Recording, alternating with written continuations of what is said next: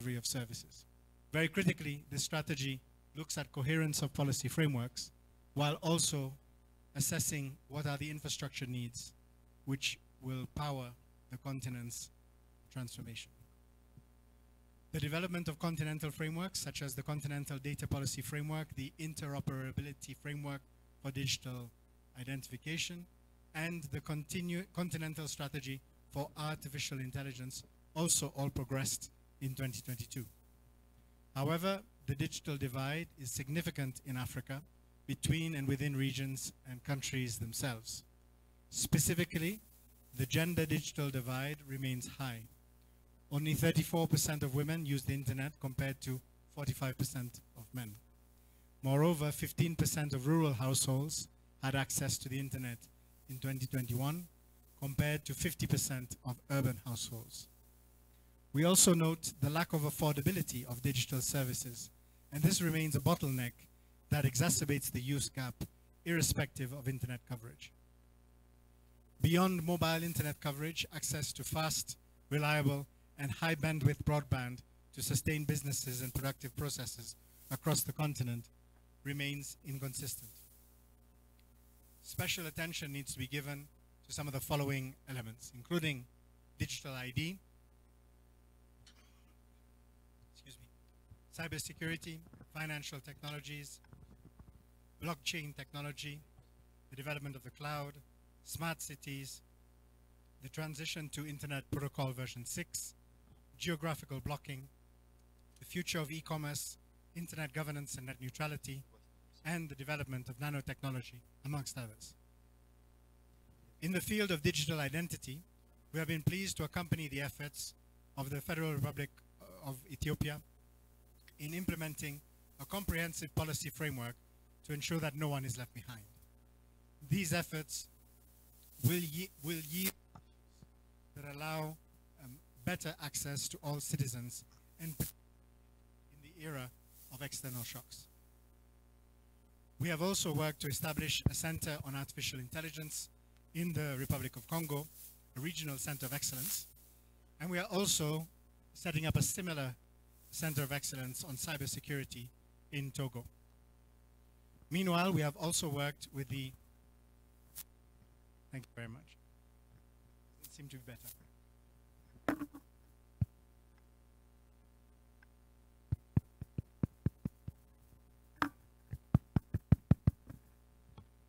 Okay, hopefully this is.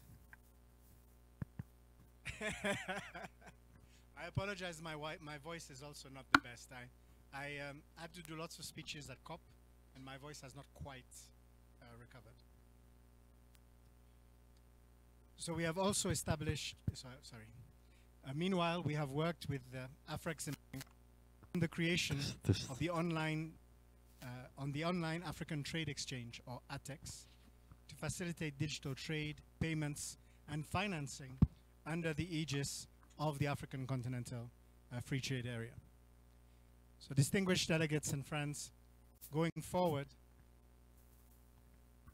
third time's the charm.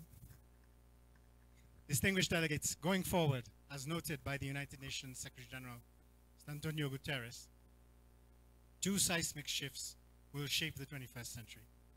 First, the climate crisis and digital transformation.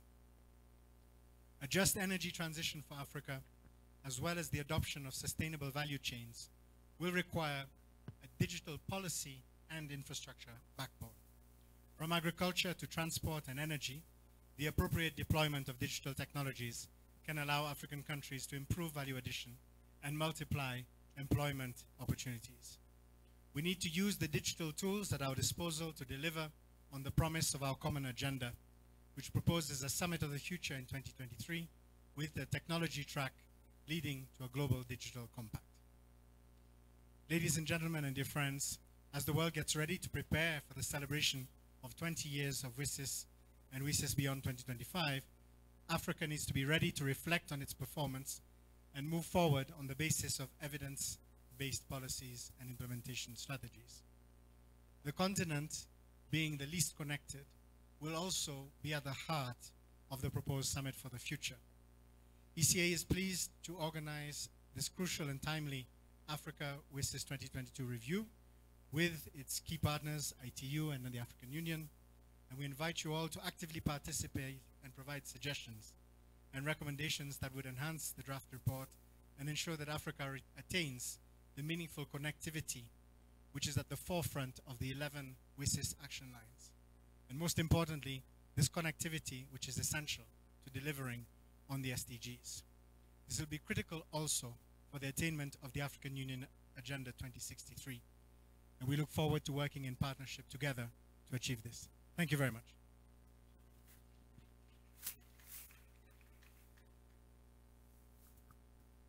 Thank you, Jean-Paul, for this remark.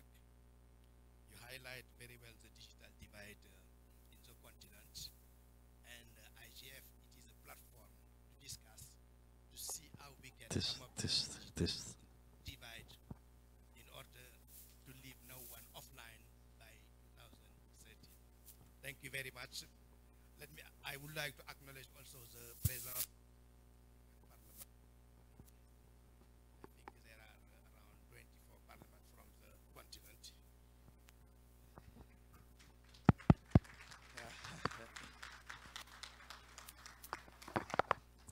You have an important role to play in the regulatory side. As you know, we have faced on several issues on this regulatory environment in the continent, giving this emergence of the what call it as emerging technology, artificial intelligence, blockchain, Internet of Things, nanotechnology. Now, let me give the floor to one of our key partner, African Union Commission, Moses, who represent the Commissaire of Science, Technology, and also Infrastructure. Moses, you have the floor. Thank you.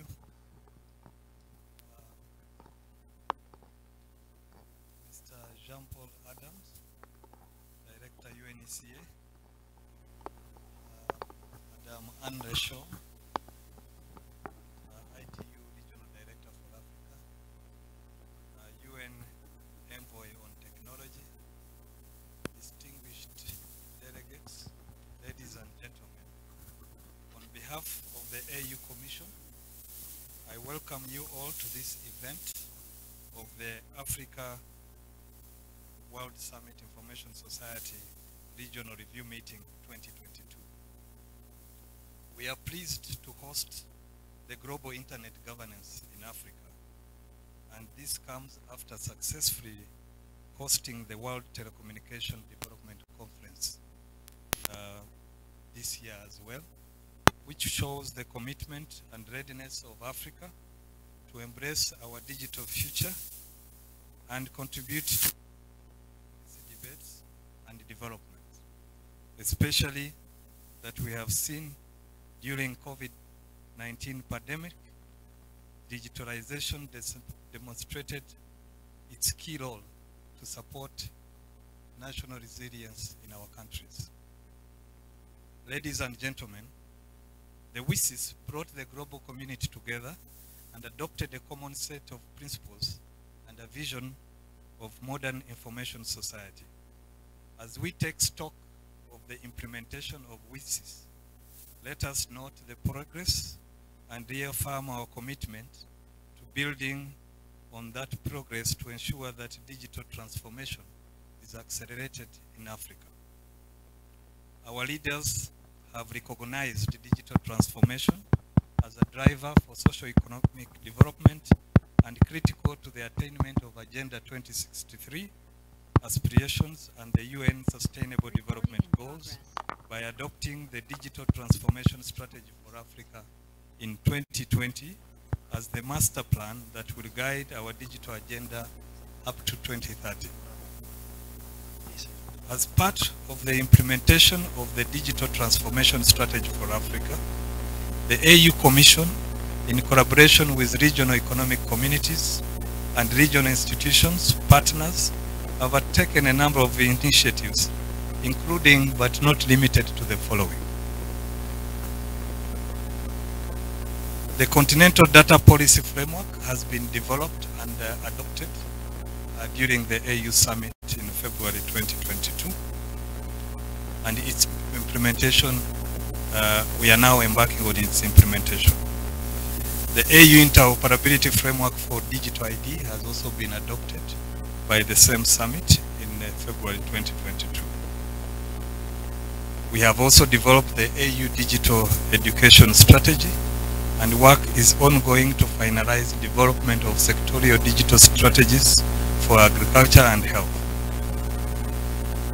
A draft child online safety and empowerment policy has been developed as well, and process is underway to develop a continental cybersecurity strategy, as well as reviewing the AU Convention on Cybersecurity and Personal Data Protection with a view to update some of the outmoded articles.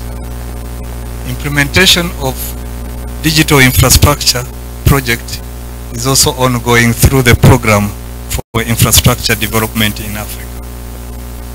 Ladies and gentlemen, in conclusion, let me commend the outstanding work of all stakeholders in Africa that are working to the attainment of the WSIS outcomes, and wish you a successful meeting, and reiterate that the AU Commission will continue to harness WSIS commitments towards the implementation of the Digital Transformation Strategy for Africa, AU Agenda 2063, and the 2030 Agenda for Sustainable Development. I thank you. Thank you, Moses, for highlight all this digital framework adopted during this year, and also the work done in collaboration with ECA and other partner. Now let me give the floor to the USG Tech Envoy Tech Envoy of the Secretary General. You have the floor, and thank you for your coming. Merci beaucoup, Makta. Merci pour l'accueil chaleureux. Ladies and gentlemen, it's very impressive to listen to the progress on the WSIS action lines made by the African continent. This gives us hope, and it's very timely, this reflection that you're having ahead of the WSIS Forum in 2023. From the perspective of the UN Secretary General, as was mentioned earlier, the digital transition and the green transition go hand in hand. And the fate of Agenda 2030, the state of being on the 17 Sustainable Development Goals would be determined largely by what happens in the continent of hope in Africa. What we've heard today from the Regional Commission and from the African Union's perspective shows that there are good trends on connectivity, but at the same time huge gaps, rural-urban gaps, gender gaps, and the global gap that Africa still continues to experience, not only with regard to physical connectivity, but also with regard to access and affordability. Data rates in some parts of Africa are still very, very high compared with the per capita incomes. But we also see gaps in the area of data and digital public infrastructure. So if there are three things that I could underline today as a focus for policymakers, also in view of the distinguished presence of parliamentarians in our midst, these are the following. First, more aggressive action on bridging the connectivity gap, particularly the rural and the gender connectivity gaps. This would require innovative partnerships. This would require an innovative combination of technologies, copper, fiber, satellite, radio, and it would also require innovative public-private financing. Second thing I would like to underline is digital public goods and digital public infrastructure. We need the common rails such as digital identity, universal payment mechanisms to facilitate the access of citizens at large into the digital economy. innovation will not accelerate. We have exciting news on the startups, but we need to do much more.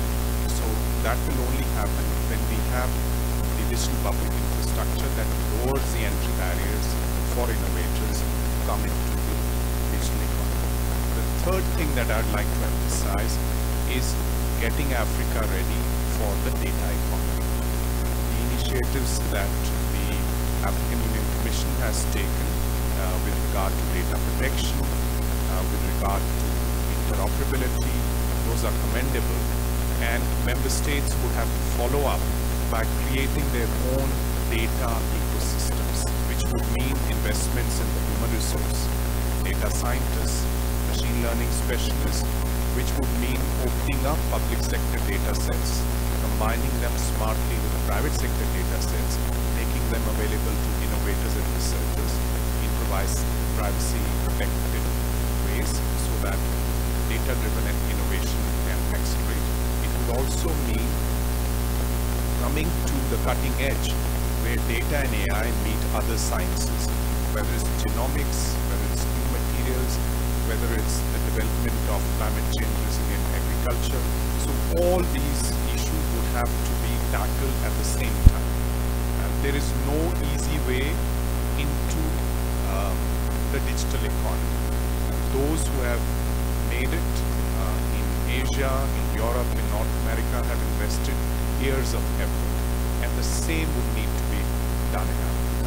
Let me close just by underlining the opportunity with the Global Digital Compact in 2024 to bring more political attention to these issues, to bring more resources into play, and essentially to bring the world together on how to approach the digital transformation in a human-centric way.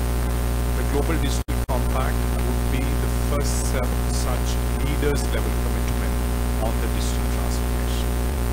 It would cover not only the protection side, addressing the misuse, the risks to human rights and fundamental freedoms, that's the conscious agenda, but also leveraging the opportunity to accelerate progress on the SDGs.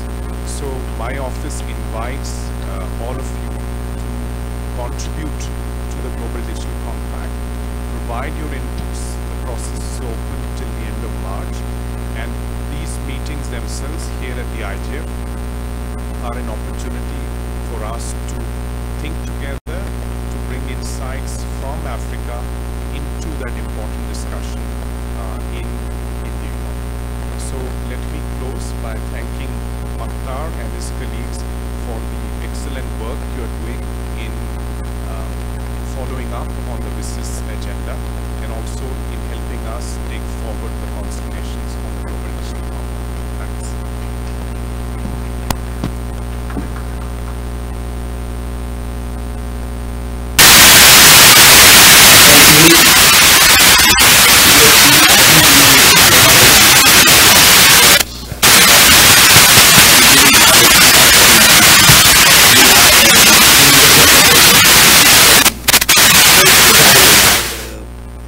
Common understanding of digital compact for the African country and how African countries can contribute through this to this contribution on digital global digital compact.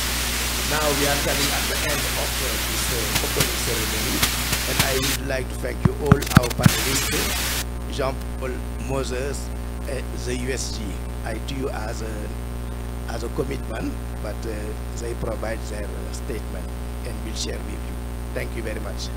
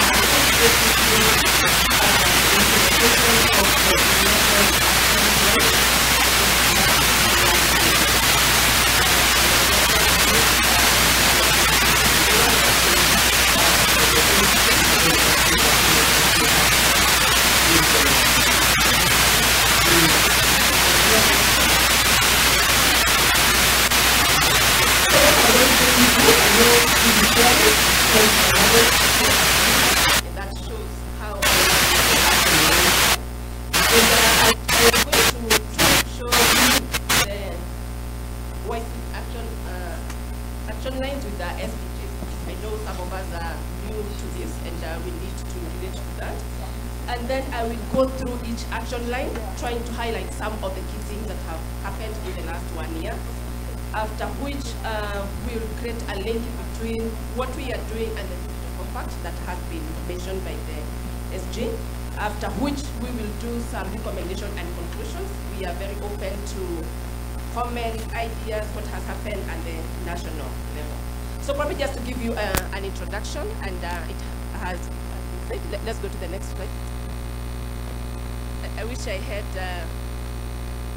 the remote controller. Wait for that.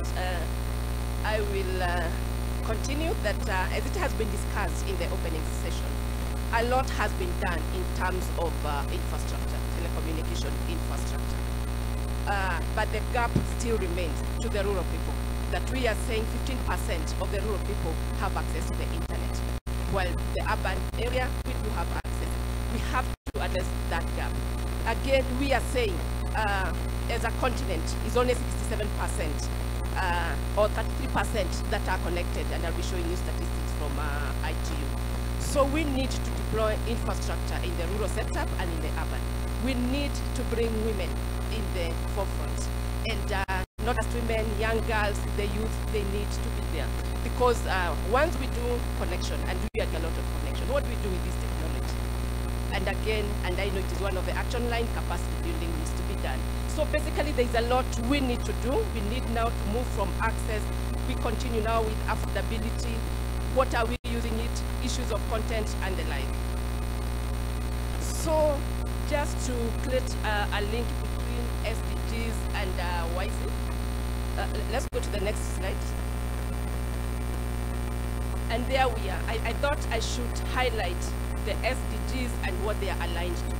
The first 6 SDGs, as you can see, they are more society-oriented. Poverty, hunger, health, education, gender, and water exploitation. And again, there are key issues across the continent that we need to address. When we go to the second 6 of them, they are aligned to economy, and we have energy, work and economic growth, industry and infrastructure, inequality, sustainable cities, and consumption and production. And again, we need to focus on that. And the other 3 SDGs, they are more concerned with the environment. And finally, we have the 16th and 17th. The 16th SDG is more to do with the institutional setting, the rule of laws, our government institutions, how are they supporting us to get into the digital space. And the final is a partnership, which again is key. We have, now from the presentation this morning, we know collaboration is key. We all have to work together if we have to get where we want to be. And again, this again aligns the SDGs with the WSIS. And when you see action line 3, it cuts across all the SDGs. Some SDGs affect a few action lines, but there are those which are very, very key. And again, we see the action 10 again, which has something to do with the information society.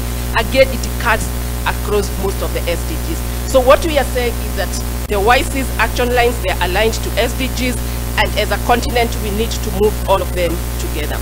Again, I tried just to align, let's go to the next one, just to show now specifically which are the WSIS action lines and what SDGs they are interacting with. So, in the interest of time, We start with action line 1, which is the role of governments and all stakeholders in the promotion of ICTs for development. And as we have heard from Moses from the African Union Commission, a lot is happening in this sector. We have the Continental Data Policy Framework. We have the Interoperability Framework for Digital ID. We have Continental Approach for Artificial Intelligence. The question is, as member states, how are we doing to ensure that we domesticate, we start nationalizing what is happening at the continental level? And the country status, a number of countries actually have started coming up with the digital transformation strategies. The case of Kenya that launched its digital transformation strategy 2022-2032 in April this year, and it aligns to the African Union digital transformation strategies. Again, it aligns to SDGs. Other countries, I know they are doing the same. Let's continue. Technology seems to be letting us down because I really need to be moving with my slides, and that is not happening. But basically, I highlighted some countries. I know many countries are doing a lot when it comes to this digital transformation strategy. We have the case of Senegal that are doing quite interesting things. We have the case of South Africa. Again, we have the case of Rwanda. A lot is happening when it comes to digital transformation strategy, and they are aligning to the continental digital transformation strategy. Again, when we are still under Action 1, we have seen quite a lot of progress when it comes to operationalization of the African Continental Free Trade Area, which again cuts across the continent. And currently there are 54 African member states that have signed, and as at October 2022, 44 of them had already deposited their instruments, and I have highlighted the countries. So again, you can see we are doing well with regard to that, in recognition of the importance of the cross trade across the continent. We go to the second action line, which is information and communication infrastructure. And this is where we are talking about meaningful connectivity. We are saying we are connected, and there's a lot of connectivity going on across the continent. But is it meaningful? And by that, we mean, are you able to do basic things in the internet? Because it's not just enough to have 2G or 3G. Most of the work that we are doing, we probably need 4G. And the next thing is gender. We have discussed that. I'm not going to go back to it. And then we have discussed about the gap between urban and rural, which again we need to address. And we have projects, and as mentioned, we have the PIDA project that is cutting across the continent, and 11 of the projects that were adopted in 2021, they relate to ICT. And again, a lot is happening in terms of internet exchange point, in terms of data centers. And I know at the national level, there is a lot that is happening that we need to take stock of.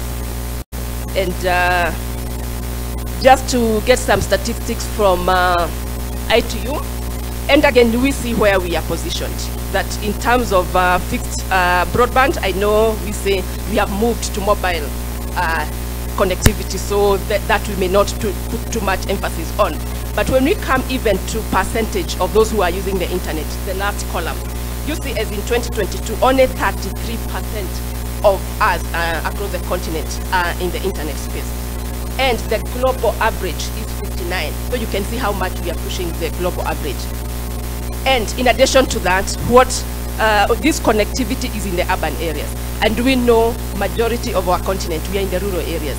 And we are saying, the COVID, we all went online, e-health, e-education, e-agriculture, which means a majority of our population was left. So that is another area we really need to address. And again, I'm not going to emphasize this. I think we have discussed that it's not just about connectivity. Let's now go to affordability. Why are people not using? They have access. Why are they not using? Is it also because of content? And I know it is one of the other action lines.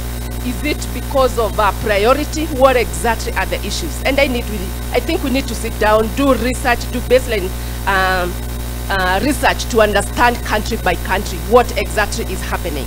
If we have connected up to the rural, why is usage not there? Or are we really trying to contextualize? If we go to a particular rural areas, look at what are the socio-economic activities and ensure that we are pushing those kind of activities. Because if we don't do that, then we'll have broadband up to the village, but you're not using it. And when we use it, it will not be for our benefit. We have again to link it to our socio-economic activity.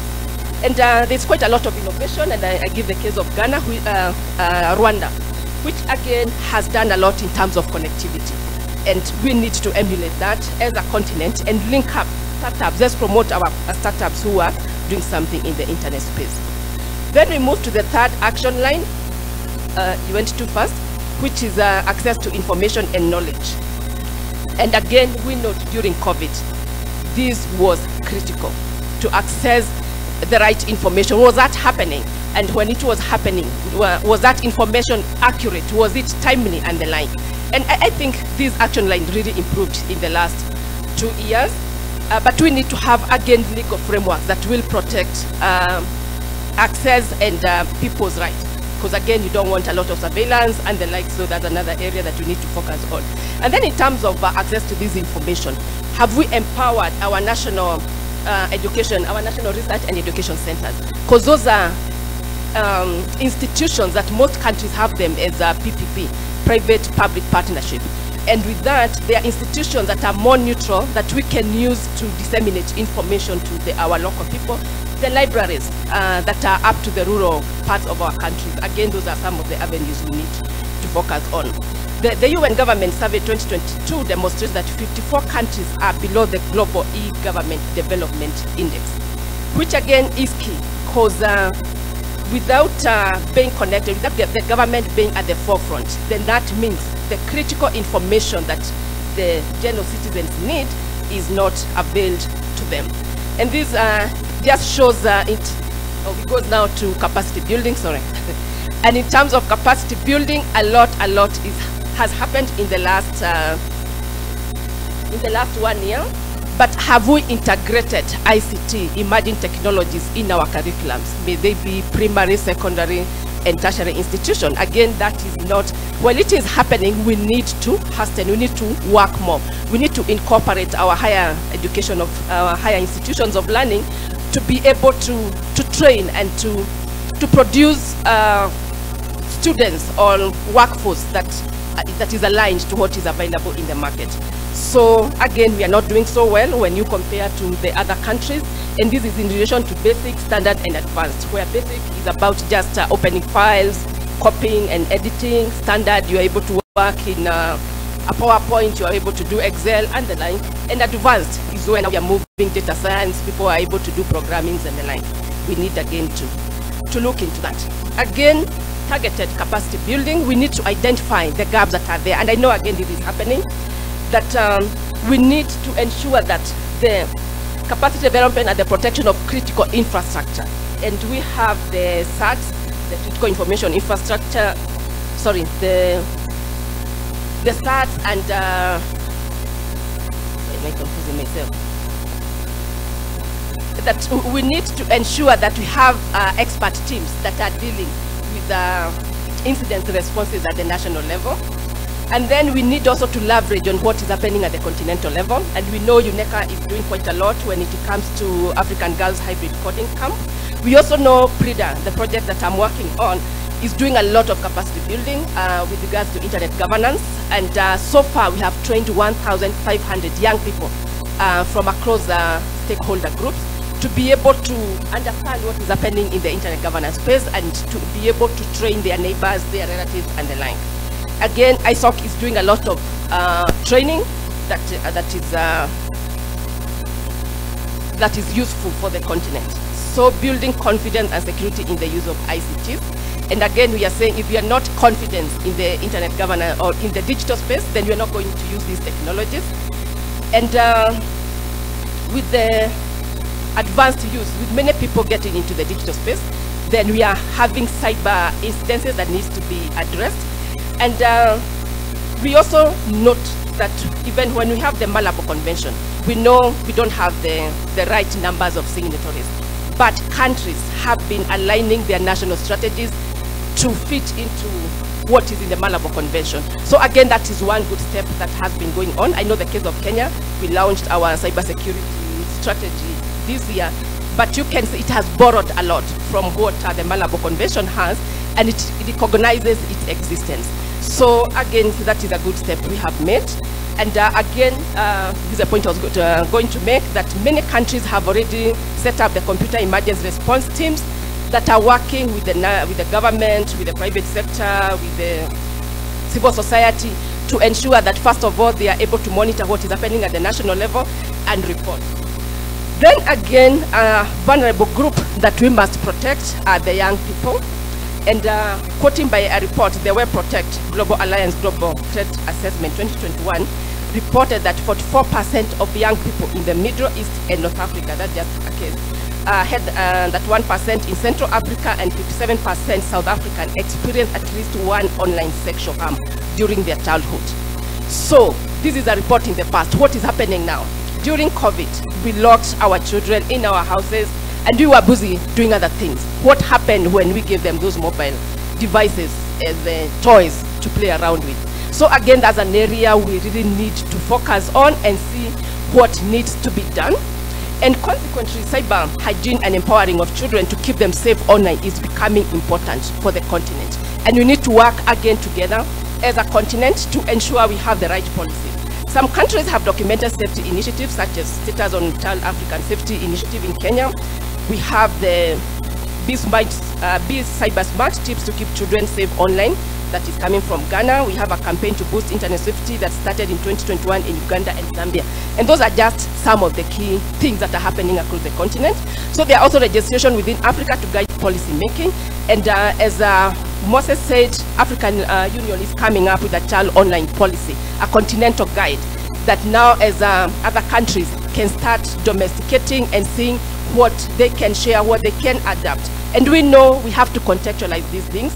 We are 54 countries with different culture, different aspirations and the like, but these global issues that are facing us, we must come up with a common strategy that we can deal with together. Then we go to enabling environment, that is action line 6. And in that, again, the African Trade Exchange Platform was launched in May 2022, which is a good way of creating an enabling environment from the continental level. At the national level, entrepreneurship has been promoted. Most countries are doing quite a lot to promote that aspect of it. And the governments, again, and I give the case of 61% of countries are offering average 12 online services. Some are doing up to 22. Actually, from the latest report, the e-government report, Rwanda had 92 online services, which is quite very good. And that what does that mean? That when it comes to dealing with citizens, sharing information with government to government, citizen to citizen, government to private sector and the like, then it is easy. You don't have, I can't remember the last time I went to a government office, because I can get all that information online. And that's the kind of enabling environment we are talking about. We go to the next slide. Number 7, which is ICT applications. And I don't even think I'll go into the details into this, because there are quite a number of ICT applications that are addressing e-government, e-business, e-learning, e-health, e-employment, e-environment, agriculture, and science. And most of them actually really became prominent during the COVID-19. But again, emphasizing on what the e-government survey stated is that we need laws and regulations to be able, first of all, to provide this information, but then also to protect our people, to ensure that we are comfortable in that digital space. And we need to up our performance at the e-government digital index. And again, I emphasize only 4 countries were able to get a higher rate of more than 0.6. So that's an area, again, we need to focus on. Let's continue. And that just gives a highlight of the 10 countries that did best. But again, even as we are doing best, you see we start appearing from number 65.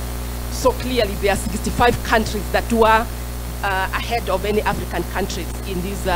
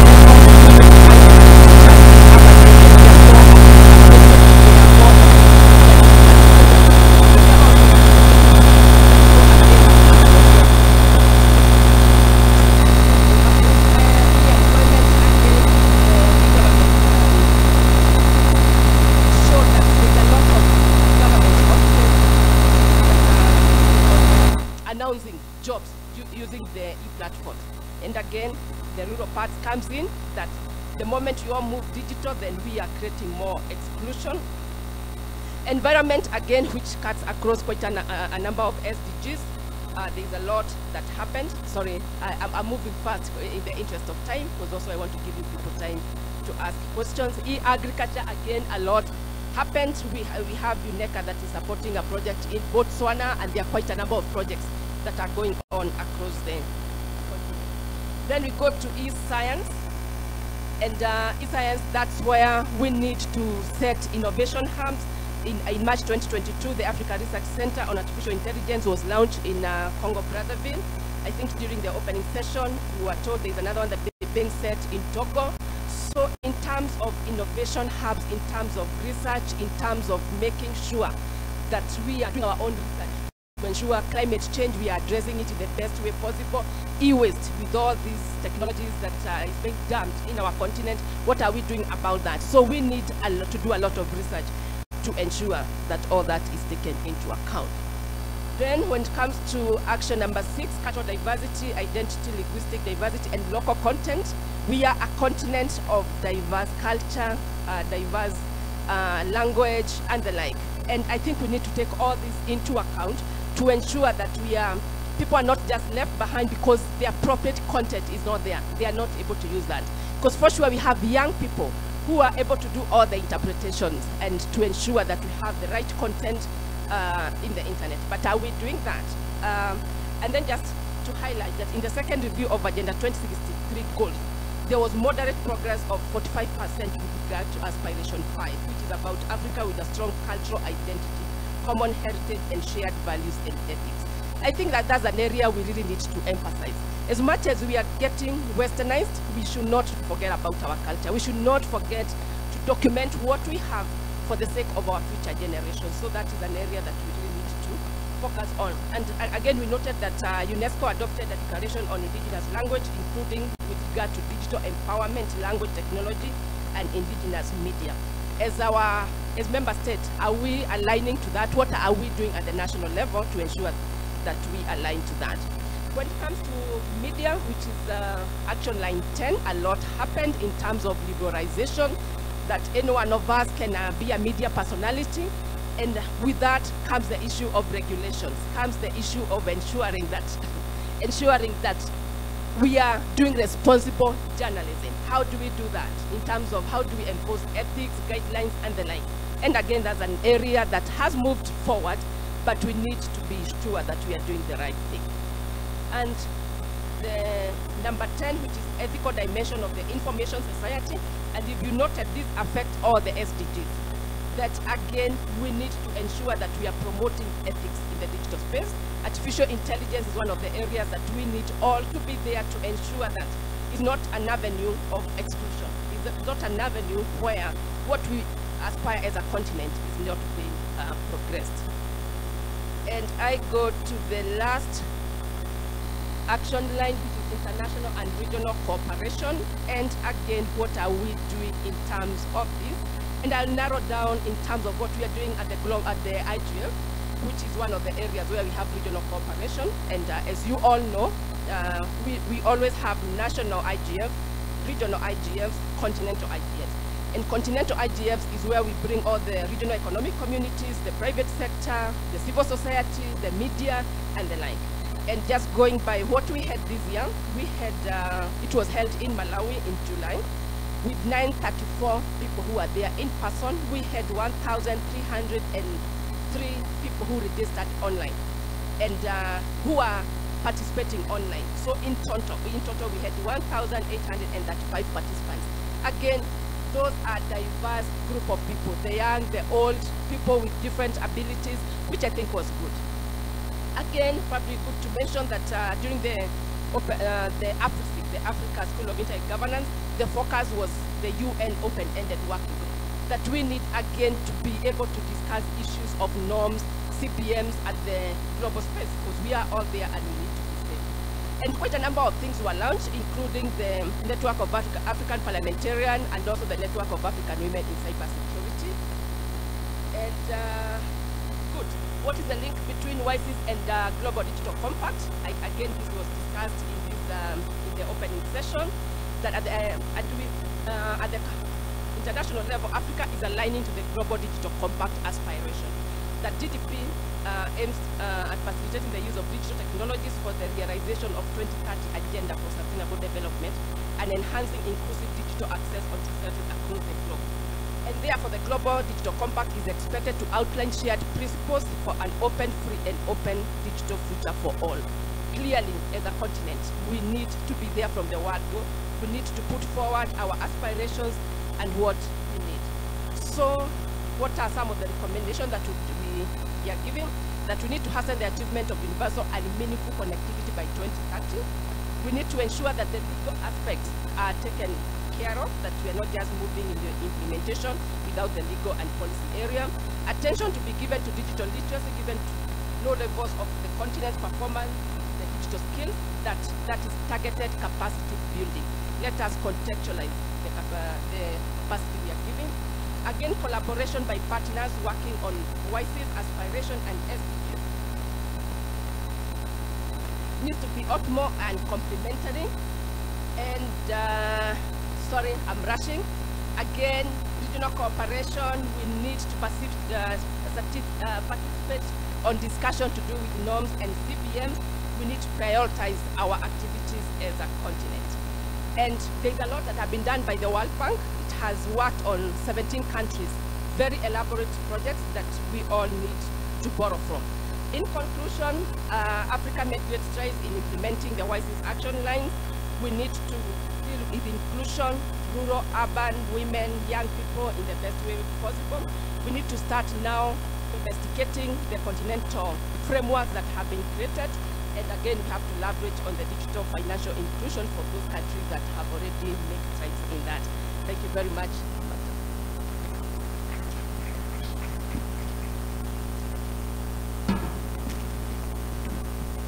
Thank you, Yambura, for this comprehensive presentation. The report will be shared within in January, because we are going to finalize it is a draft. We are going to finalize the report by end of December, and we'll share with you. But we'll put the report online. If you have any comment or any input, we'll give you the link. As you say from this, we have seen from this presentation, a lot of progress have been made by African countries during this year in the implementation of the WSIS action line. But we can just highlight few. Yeah. On C1, in the policy side, a lot of things have been done by the member state, but we need to focus more on the regulatory side for the emerging technology and to integrate the e-commerce and the digital payment in our regulatory side. It is now something happening in several countries, and when you look at the African country, only Kenya and South Africa are some provision on the e-commerce side for the development of the fintech. On the infrastructure side, still remaining this gap because we are only 33% access to internet, and there is a gap, a digital gender gap in the continent. We have to put more emphasis in the development of the infrastructure by involving the national private sector to the development of the telco infrastructure. Capacity building, there are a lot, and also e-application. Due to the COVID, we have 5,000 e-application in the continent during last year. Due to COVID, we did very good progress on that. Access to information need also improvement. Also media, you have a big role to play as a parliamentary on media.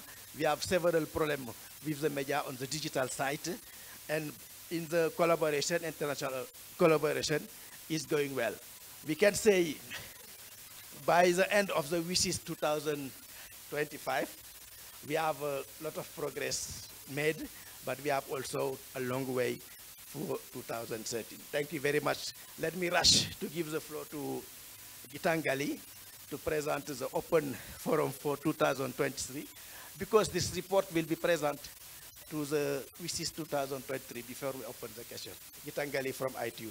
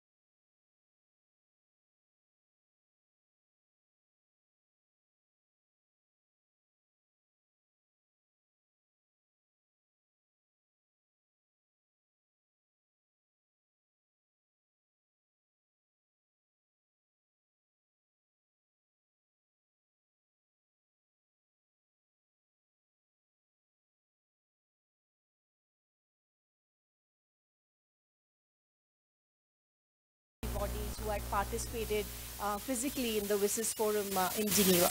Next slide, please. So there are several prize winners. I would like to please remind you that we have a coveted, I can see many of you have already won the prize who are sitting in the room.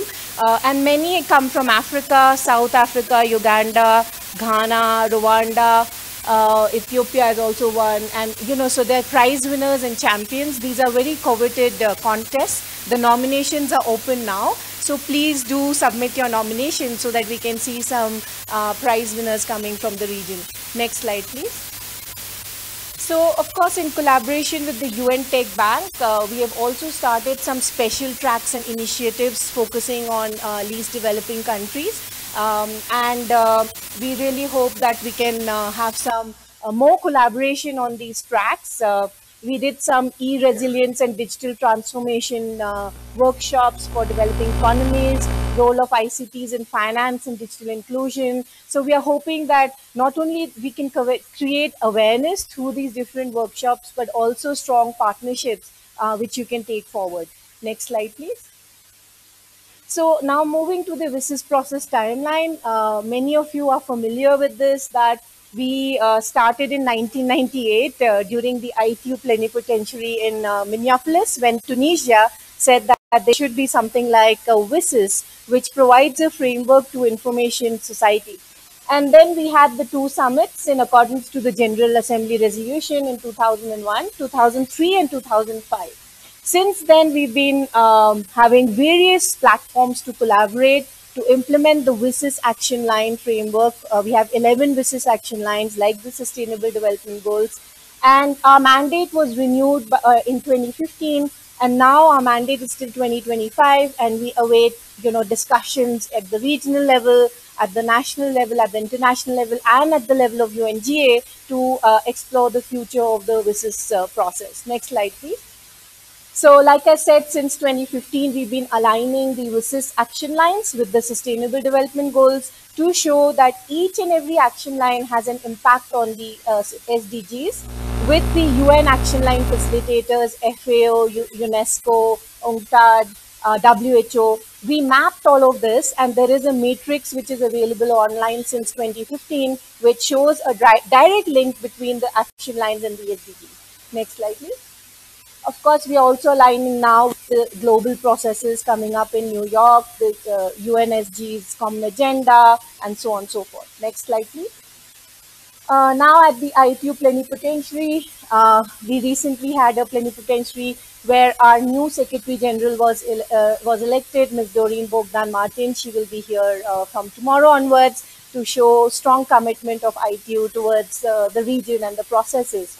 So the Secretary General, Antonio Guterres, he reiterated the importance of WSIS. We renewed our resolution 140 on WSIS. And of course, our chairman, Professor Isa Ali Ibrahim, the Minister of Nigeria, was present for a side event. Next slide, please. So one very important thing that the WSIS does is with 32 UN agencies, we have a group called the UNGIS, United Nations Group on the Information Society. And we work at the senior level and top management level, and of course at the working level.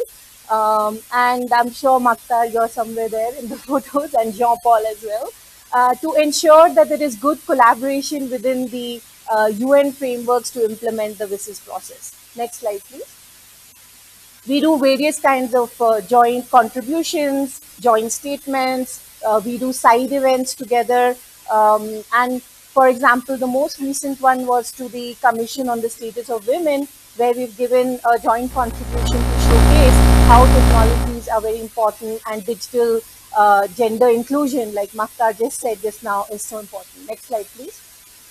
So this is extra budgetary. We always need money. So these are our partners. Next slide, please. Yeah, so WSIS Forum 2023. Please mark these dates on your calendar. 13th to 17th of March in Geneva in a hybrid mode. And we continue the virtual workshops in April and May. Next slide, please. So we build our agenda through an open consultative process.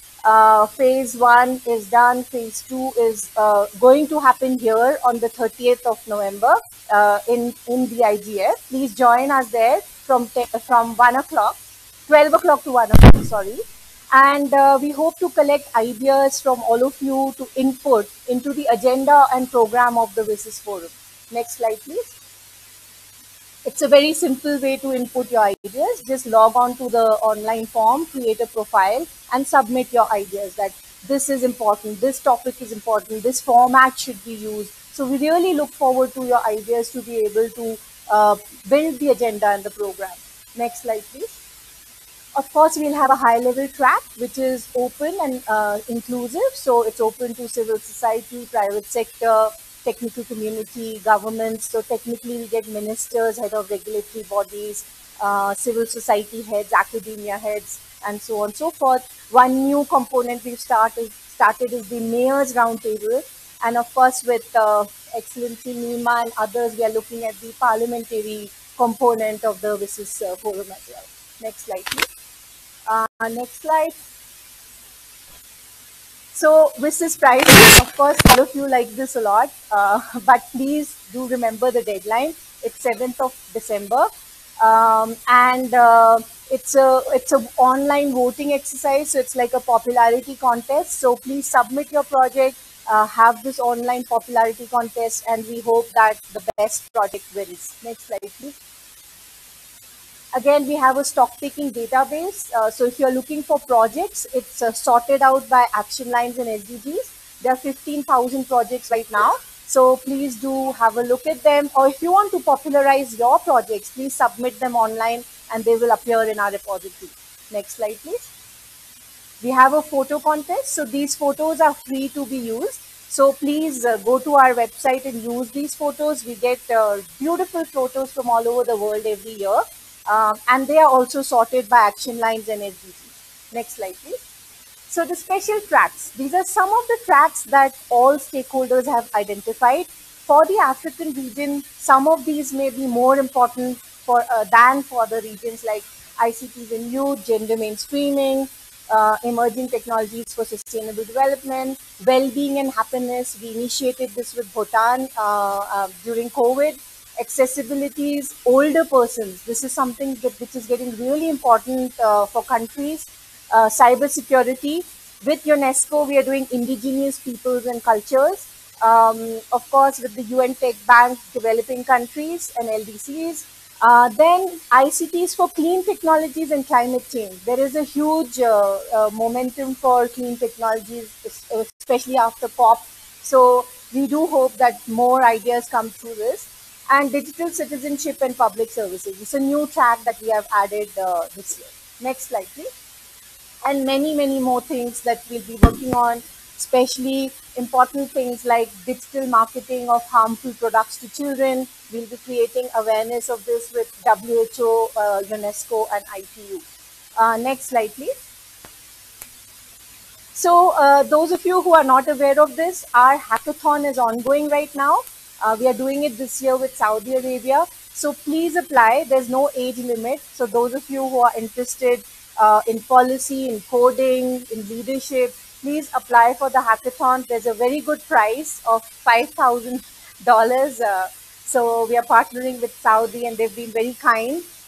And we do hope that we get some excellent projects out of this and excellent prototypes which we can use. Next slide, please.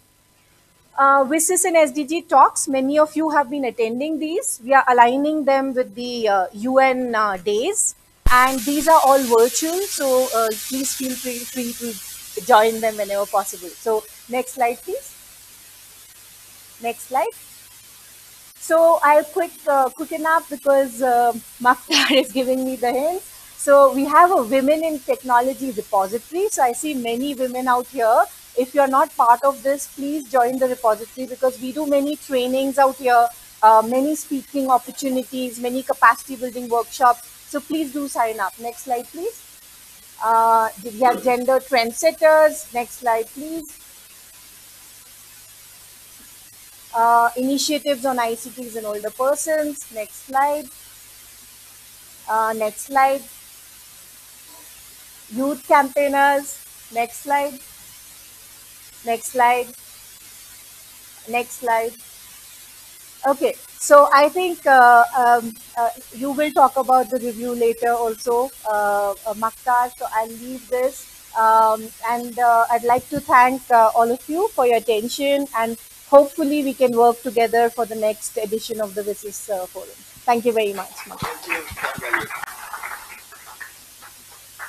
Thank you very much for this presentation. I think WSIS 23 is very important now for all Africa, for the world, because we are preparing the WSIS plus 20. In Africa, we need more involvement of the African country. Why we decide to expand now the task force IGF to activity on WSIS forum and also to the preparation of the digital global compact. Now the chair of the task force is there, Mr. Ponsale. And if you can meet with him to see how we can involve all African countries in the next process of the WSIS. Now we are running out of the time. I want to open the floor for 10 minutes to get question from you on WSIS, also on the open consultation forum. If you have any question or any clarification about this WSIS implementation presented by Nyambura, and as well as the WSIS Open Forum presented by Gitangali. Yes.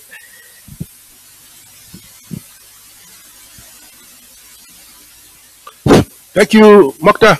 Thank you, Nyambura and colleague Gitangali. My first one is, how do we access those presentations? How you access those presentations? No. All presenters will be shared. Where is Abby? Is there Abby? We can share all the presentation. Eh? Okay. Yeah. Then the last one is, I think there's a lot of need to connect everyone, and connectivity and access are very important.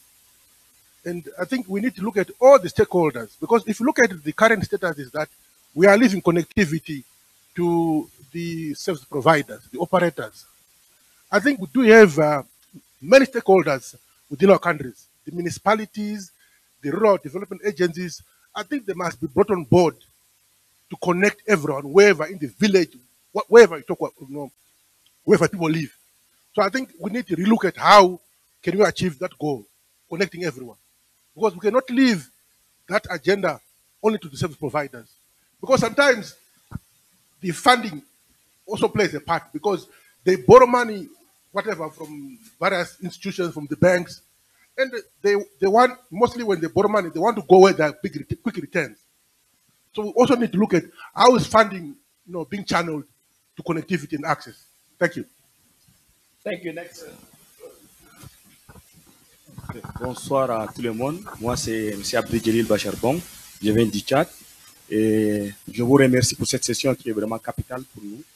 Donc, ma question est simple. Comment faire un lien avec nos textes, parce que je sais que nos parlementaires, nos honorables sont ici là, pour la révision de nos textes dans nos pays, comment incorporer les outputs des WSIS, parce qu'on sait qu'il y a les agendas, les ODD, il y a l'agenda 2063, et dans nos propres pays, nous avons nos propres agendas de développement. Donc, tous ces liens, comment faire ces liens donc, pour que nous aurons un développement numérique participatif et axé vers la population. Je vous remercie. Merci. Mike. Yeah. Sorry, I hope I'm not too close. Thank you very much. My name is Catherine Adair, the Director of Research at the Web Foundation, although leaving my job in 2 days.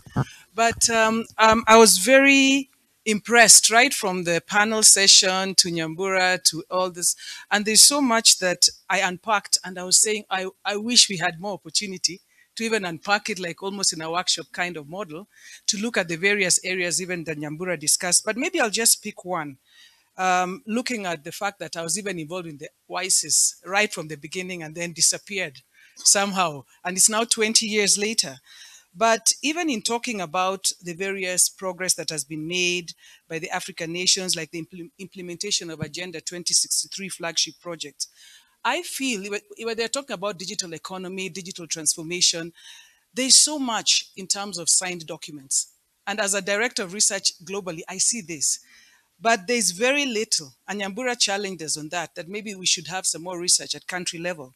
There's very little in actually looking at what happens in terms of ratification and implementation of these documents, because there's enough evidence to show that we could actually accelerate affordable internet, affordable gadgets, meaningful connectivity, all these terms we're talking about, but the people are at different levels. So even when you look at something like the Africa, I call it what, after, there's 54 countries signed. But I think the real opportunity lies in once these instruments of ratification are deposited in the countries, they should really begin removing the tariff and non-tariff barriers to facilitate trade. And this is where I'm also seeing the interlinkage with the digital transformation, because there's a lot that needs amendment in the country level and harmonization. So I want to give others time, but you can see my book was almost half filled.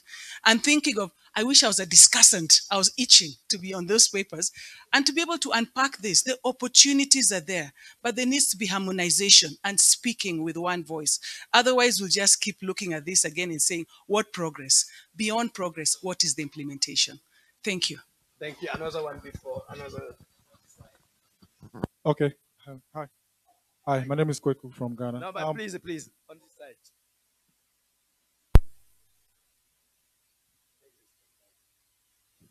Okay, good morning. My name is Naza Nicholas Kirama, and I'm currently the project manager for Tanzania Digital Inclusion Program. What we have done on the ground is actually providing meaningful connectivity to 5 schools, the smallest units of government that have never been connected. And we have been able to connect around 120 community members to the broadband internet. And we aim to create about 200 community network innovation hubs.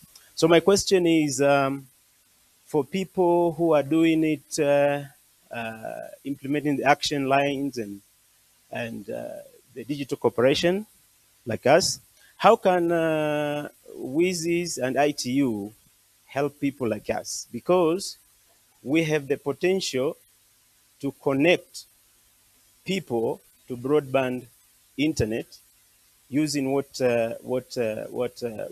is available, the technology that is available, the fiber connection. So my question will go to the WSIS and ITU. How do you actually actualize us who are doing the work on the ground? Thank you. Thank you. We are going to stop there because we have another panel. Now let me, Gitangele, you want to answer? Thank you very much for the question. So there are various ways to contribute, sir. So one is through processes like WSIS, which are multi-stakeholder. We have several events, several possibilities to work together in consultative processes. Second is through the ITU processes, like we have study groups at the ITU. We have our own regional office here in Africa.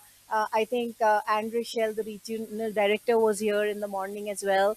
And we can sit together, sir, and discuss this further as well. So I'm going to be here. I'll just speak to you on a bilateral basis as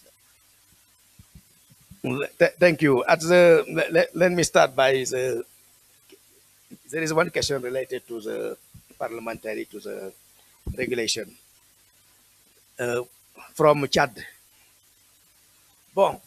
Ce qui est important, c'est qu'il faudra qu'on a la chance d'avoir les parlementaires ici, qui sont maintenant au fait des enjeux et des opportunités de cette société de l'information. Et ça leur permet d'avoir une meilleure compréhension de ce qu'ils doivent adopter et comment accompagner les États pour que l'économie numérique puisse être bénéfice à toute la population. Of course, on a aussi... ils sont au devant de ça parce qu'il y a le forum des parlementaires de l'Ouest africain qui va se réunir l'année prochaine. C'est le 2e forum. dont les présidents sont là. Donc, ils vont discuter de ces problèmes-là. Hein. Comment les parlementaires peuvent aider les pays africains à bénéficier des technologies. Parce qu'on sait que dans les années 2030, 90% des nouveaux emplois dans le monde seront numériques ou auront une connotation numérique. Et 70% de la population africaine aura moins de 35 ans en 2050. Donc, c'est des choses, je pense que les parlementaires sont vraiment au fait. Et we have also APNIC. APNIC in their program plan of this regulatory issue to discuss and to find a solution for the African continent. Also to integrate all framework we have in the continent. We have several frameworks from African Union. We have framework from Smart Africa. We have framework from PCA. We have to harmonize all because harmonization is very important. We are not going to work singular. We have to work together to harmonize everything. And why we talk about the single digital market. We are working with AUC to put in place this framework for the single digital market. Thank you. Let me now rush to the next presentation. Amal, I'm going to give you, what is Amal?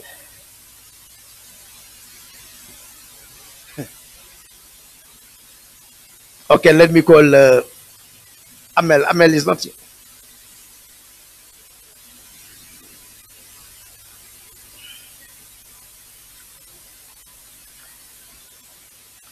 Let me give the floor to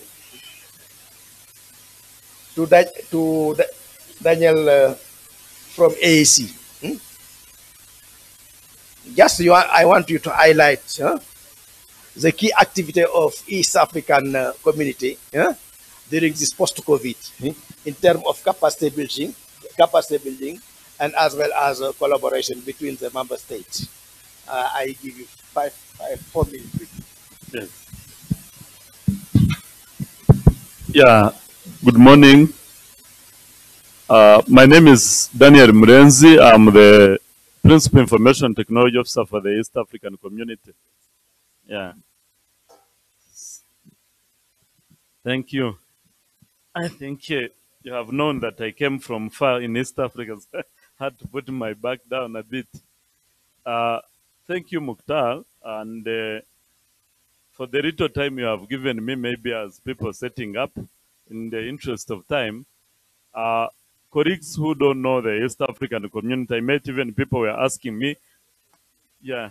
So for the East African communities, harmonization towards the digital integration, we have established a center of excellence for ICT in mobile technology and embedded systems to support the capacity building. From the presentation of the Nyambula, you saw that there is a need for the capacity building and how to harmonize. So we have already established our regional center of excellences for the e-health in one of our partner states, for the ICT in mobile technology, so that we can provide the capacity building.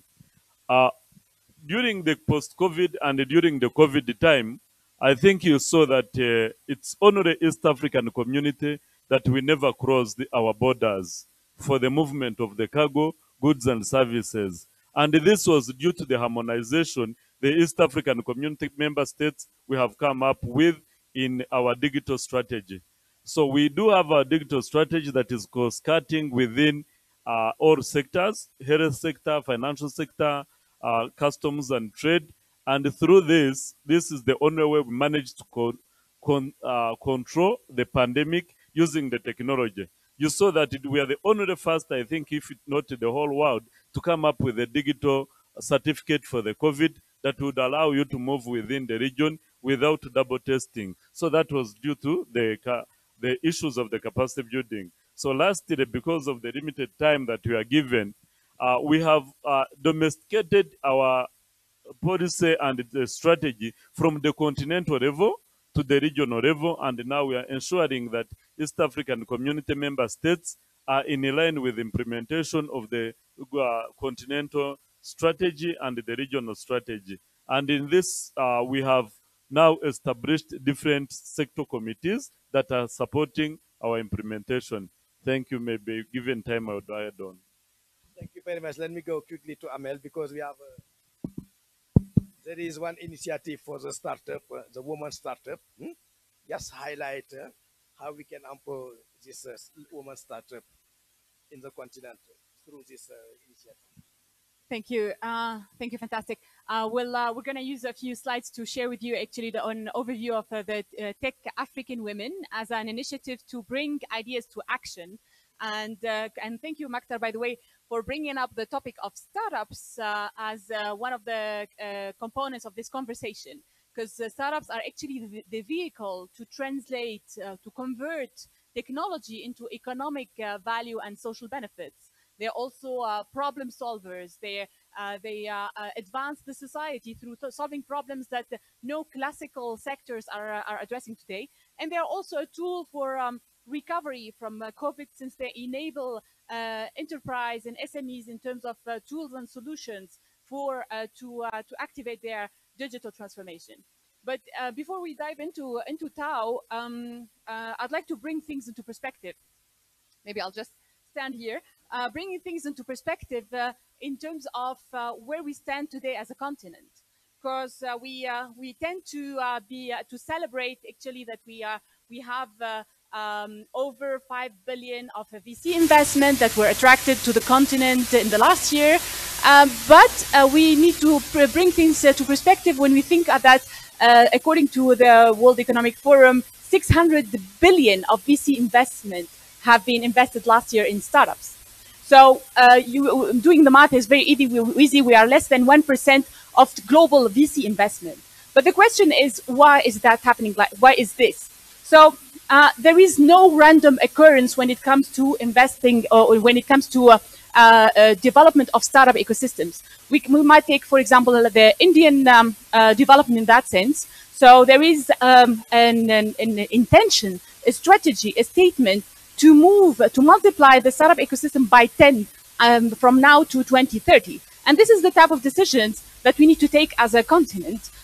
Multiplying it by 10 means that it's going to reach, at least for the consumer market, over 800 billion of size of the startup market by 2030, which means, so it doesn't, again, it doesn't happen randomly. It's not a random occurrence. It's an intention. And this means over 100 million of VC investment in startups per day. So if we look at what's going in the continent, maybe there is a lot we need to catch up with. So Tech African Women was actually a response. I come actually from the field. I'm an entrepreneur, even though I act also as president of the Startup Association, so working also with policymakers, with the government to make things move in terms of enabling the startup ecosystem, the startup environment. However, we started by looking at the reality of Africa here, and we have seen that only 16% of VC investment went to startups that are led and co-founded by women. So if you look at startups that are women-only led, so like the C-level is all women, it's less than 2% of investment. So, and this is something we wanted to combine. So next, please. So in order to make things work on that front, we thought we need to bring in skills, but not only. We want to translate these skills into real startups. We want to support these women-led startups, turn their ideas into reality. And this only happens if they have access to investment at the very early stage, so enough funds, enough money to develop their own products, enough skilled people, experts, developers to develop these ideas, but they need to be hands-on. They need hands-on support for them to be able to translate these ideas into reality.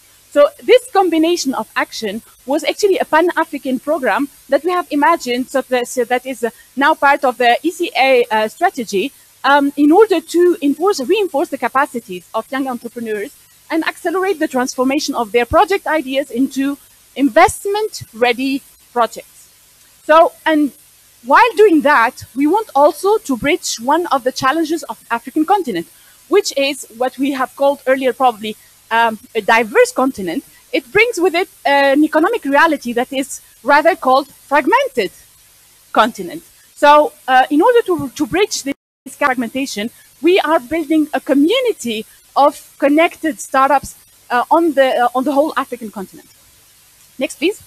So this, the one before, please. So it's just about telling you that what our intention is with this Tech African Women. This TAO wants to become actually a whole African movement. So we want to reach by 2025 a platform that connects all African countries and allows women-led startups, still diverse startups, but still women-led, to move from 0 to 1, which means a product that is that has a validated smart product market fit and that is ready to raise funds. And with that, we will create a community of partners, of VCs, of investors, of a whole of access to market around our startups. Next. So this is actually a project that connects the Connected African Women initiative that exists already, that is already implemented by ECA, moving it to the next level. So not stopping at the level of skills and turning these ideas into reality. Next.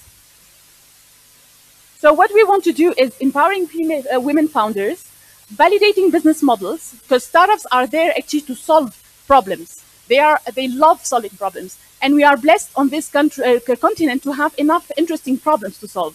And this is not just sarcasm, it's actually a reality, because the bigger the problem is, the more interesting things get for the entrepreneurs, because they have a big enough problem to solve. This means actually a big enough market to address. And so they will be solving our problems and still through this initiative connecting African women. Next. So next. This was Tech African Women 1.0. And now we are preparing the Tech African Women 2.0 starting early 2023. So the Tech African Women 1.0 was actually a combination of boot camps. So it's a hybrid thing. It's online boot camps, local boot camps in the countries, and then an incubation or what we call venture building program that is done remotely to support startups actually go from the idea stage and move from just the theoretical skills to something that's working, that's validated on the market. Next. Okay, so we are also supporting these women with grants. Besides availing access to developers, to marketeers, to financial experts, etc., we give them grants so that they can have enough funds to sustain their existence until the next step. And this is something we want to scale up in the next level. So it's about MVP development, cultural exchange workshops, webinars, experts exchange, etc. Next. Okay, so key numbers we have so far with this pilot phase, which was this year, a number of applicants of over 300, number of participants that's 74 led to 8 supported startups. And now we're moving to the next level. Oh, by the way, the winning teams that have been supported are startups that are solving problems in agriculture, supporting breeders of cows. These are startups supporting supporting women. These are startups solving water problems, water scarcity problems. Also problems, challenges in AI, in sexual and reproductive health, etc., etc. So this is an example of what type of problems we're trying to solve through this. And now we're closing. This is the ecosystem we're building around our startups. So it's not only about the startups, it's all about activating all the startup support organizations around them and connecting them in one single platform that happens to be on the whole continent. Coming to closing on that, so you see a lot of energy, amazing energy happening in these boot camps, in these programs. Next. Now we're talking about we are talking about Tech African Women 2.0, which is the second edition, meaning happening this year. Every year will be growing exponentially, like it should be for startups. So now we have started with 4 countries this year. We've started with Senegal, Ethiopia, Tanzania, and Tunisia. Now we're expanding to 16 countries, 12 new countries coming on top. So every year, new countries will come on top of the countries of last year. 4 physical regional boot camps gathering 80 startups, 4 incubation programs going on simultaneously in these regional spaces, and also final prizes and incubation for the winning teams so that they can move from to the next level. Next year is going to be more countries coming on top of these countries, and the acceleration of these startups that have been supported from idea to a minimum viable product. So we're not leaving them alone. We're not leaving them in the nature. We are going to support them to move to the next level, to be even more investment ready. And this is our way to practically solve the challenge of VCs and investors who tell us, oh, actually, yes, we'd love to invest in women, but we couldn't find them. They're nowhere. So this is how we're going to tell them, come and join us. You will find them. Tech African Women is looking for partners. So please connect with us, talk to us if you are interested to come on board. We are going to be, in 2025, the biggest platform connecting startups led by women. So come on board. Thank you, Amal. You can discuss with her to see how we are going to involve your country in this initiative. The objective is by 2025, we have all African countries on this platform. This project is focused on women, yeah, not on men. Thank you. Let me go to AUC. There are several initiatives at the AUC level, like this digital transformation strategy, data governance framework, e-education framework. We are working on the digital single market as well as on artificial intelligence. Could you tell us how this initiative can improve the digital transformation in the continent and also bridge the digital gap in the continent? Quickly, for 5 minutes. Thank you, distinguished participants, all protocol observed. So thank you for the opportunity to be part of this panel. To respond to the question, I would say that I would start by highlighting the strong partnership between the African Union and the United Nations. And because like we have the SDGs and the Agenda 2063, they are fully aligned. And within the AU, we even conducted the mapping and we report both at the same time on the progress in the implementation of the Agenda 2063 and SDGs. And you can see that on the Audanipad website, which is the implementing agency of the African Union. As we know, like both in Agenda 2063 and Agenda 2030, ICT is not explicitly highlighted as a goal, but it is cross-cutting.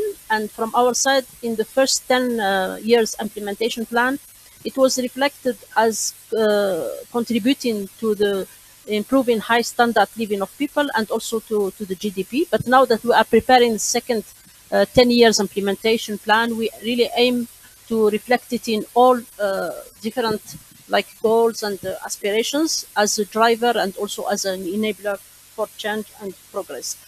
My colleagues this morning, both Mr. Moses Bayingana and Nyambura, they highlighted all the activities that are ongoing within the African Union. I would say that we are fully aligned with what the priorities that has been presented by the UN Secretary General Special Envoy and also by UNICA, and we can work together for the benefit of our countries and people. We have started the implementation of the digital transformation strategy. We developed this year an implementation plan and also monitoring and evaluation system with a dashboard that we aim to put in place in the next year, where to enable countries to monitor their own progress at national level, and also as a continental organization, it will help us to have the picture on what has been across the continent. So this strategy is, as Nyambura mentioned, is in line with the WSIS Action Line 1 on promoting ICT for development. But inside the strategy, we reflect the whole action lines. Like for the 4 pillars, we have the enabling environment, which speaks to Action Line 6. We have digital infrastructure, speaks to Action Line 2. We have digital skills, Action Line 4. And also in the cross-cutting topics that has been identified by the digital transformation strategy, we have the reflected Action Line and 1 and 3. On the key sectors, we have identified key sectors, and for us, like the Action Line on 7 as on application, we moved towards developing sectorial digital strategies, and I think work is in progress, and it was mentioned this morning that there is already digital transformation strategy for education that was validated by, endorsed by the Specialized Technical Committee on Science, Technology and Education. And there is an e-commerce strategy that was validated also by member state, and it will be examined next year. And we have developed the digital ID interoperability framework, which is key for development of the digital single market in Africa, and also for enabling African citizens to access to e-services. We started also the work on implementation of the EU data policy framework to enable our countries to develop their data systems, their data capabilities, and also to facilitate cross-border data flows in Africa, which is a precondition for development of digital economy in Africa. In summary, I would say that for us, we do understand that the main challenge for the digitalization in Africa is to secure funding, and we are working towards integrating digital in all our partnerships with other regions. And also we are in the process of developing financial mechanism, and also to establish a digital fund, like to support countries. And also we do understand that we really need to implement the principles of the Constitutive Act of the African Union, and also the digital transformation strategy, by moving towards establishing collaboration and also solidarity, because African countries, they are progressing at different levels, and we need to bring them together to avoid the digital divide. We value the cooperation with UN, and we have already this year, we aligned the regional priorities for Africa in WTDC with DTS, and also we work on close collaboration with UNICA. And we really aim to strengthen this cooperation, to build the capacities of our countries, to enable them to be part of this global discussion, and also on shaping this global digital space. And I would like to say that it is an opportunity for all of us to work together and to bring our countries together, and to enable them to be active participation in the upcoming World Summit on Digital Future. Thank you. Thank you very much. We are running out of time because high-level leader track started, and we are part on that. I'm going to give the floor quickly to Eric to talk about the Artificial Intelligence Center in Congo. But you can continue the discussion with the team. The team of the Digital Center are there. You have Hilda is there. You have Godfrey. All people are there, and Ibrahim. You have Gedjon. You can continue to discuss with them and to discuss on the several programs we have discussed. We have also Gibson. And for the task force, Ponsele is there. He can discuss with you how to expand the task force to the WSIS and also to the Global Digital Compact, as well as the Summit of the Future. I'm going to give you quickly the floor to conclude, Eric. We have established a digital center, a research center on artificial intelligence in Congo. How this center can help to make progress in the digital era in the continent, in capacity building, of course, and skill development. Merci, je vais parler en français. Comme vous l'avez dit, le Centre africain de recherche en intelligence artificielle a été érigé au Congo-Brazzaville grâce au concours de la Commission économique des Nations Unies pour l'Afrique. Le centre est déjà opérationnel et avec à la clé 4 programmes de formation. Donc nous avons le premier programme de formation que nous appelions ici le Carrière académique, qui va former les jeunes Africains en système LMD, licence, master, doctorat. Mais dès l'année prochaine, nous allons commencer le premier programme déjà de ce programme académique pour former des ingénieurs africains en master de sciences, en master en intelligence artificielle et sciences de données. Mais nous avons également compris qu'au niveau de l'Afrique, il y a un problème de pénurie où ceux qui ont déjà des compétences comme des informaticiens ont besoin d'avoir des compétences supplémentaires. Et nous avons ajouté un deuxième programme, ce que nous appelons ici le Career Skills. Ça, c'est un programme de renforcement des capacités de tous les jeunes Africains qui veulent se former dans de nouveaux métiers d'avenir, donc notamment l'intelligence artificielle et toutes les technologies émergentes. Et enfin, nous avons un troisième programme que nous appelons ici le Career Power. Ça, c'est un programme qui est uniquement réservé aux jeunes Africains qui ont déjà terminé les études, donc les jeunes diplômés sans emploi, mais pour leur donner une chance de rebondir sur le marché du travail, on leur forme ici dans les nouveaux métiers d'avenir, notamment l'intelligence artificielle, les sciences des données et la cybersécurité et autres. Et enfin, nous avons également le programme qu'on appelle le Kaya for Youth. Donc ça, c'est un programme qui est uniquement réservé à l'initiation à la robotique et à l'intelligence artificielle aux élèves du cycle primaire, secondaire de tous les pays africains, pour ceux qui veulent. Et enfin, je voulais dire ici que pour combler le déficit en compétences, nous sommes rentrés en partenariat avec l'Alliance Smart Africa. Dans le mois passé, nous avons formé beaucoup de jeunes Congolais. Donc, on a fait une formation des formateurs en intelligence artificielle. Et nous avons en ce moment une formation qui est en cours, par exemple, sur la cybersécurité. Donc là aussi, c'est une formation des formateurs en cybersécurité. Et très bientôt, nous allons former plus de 300 jeunes, d'abord au niveau national, justement en intelligence artificielle et sur tous les métiers d'avenir. Donc ici, c'est une opportunité de dire que tous les Africains peuvent accéder à ce centre-là. Donc, si vous voulez avoir plus d'informations, comment accéder à ce centre, comment avoir l'information sur les programmes des cours, les programmes que nous avons mis en place pour développer le centre africain, n'hésitez pas de vous rapprocher de moi. Merci. Donc, merci beaucoup à tout le monde. C'était vraiment une session très riche. On a beaucoup appris et puis on a beaucoup échangé sur quoi faire pour développer les technologies au bénéfice de l'Afrique et de l'humanité, parce qu'on a parlé du 2023, also on a parlé du Digital Compact qui concerne tout le monde. Donc je remercie tous les participants, le staff de UNECA et also la task force et aussi les coordinatrices, les coordinateurs de ce workshop. I'm going to give the floor as focal point to Hilda, focal point for this session, to say some word and to close this session. Thank you. Thank you very much, Makta. Thank you very much, everyone, for attending this session. It was a real pleasure having you all here. And let me say thanks to our panelists. Please a round of applause to them. So thank you very much. It was a pleasure to hear all these initiatives that are taking place in the continent. And we are all looking forward. For the interest of time, I think this is just the beginning of discussion. So let's just keep on for the next 3, 4 days, 5 days that will be here. Please let's interact and let's see how we can connect the unconnected in Africa and make sure that we have a universal and meaningful connectivity in the continent. With that, thank you very much. And as you're going out, please make sure you register to the attendance. My colleague Adiam will be there. So please make sure you register. That will help us to make sure that we send the presentation and everything to you. So once more, thank you very much. It was a pleasure having you here. Thank you very much to our panelists.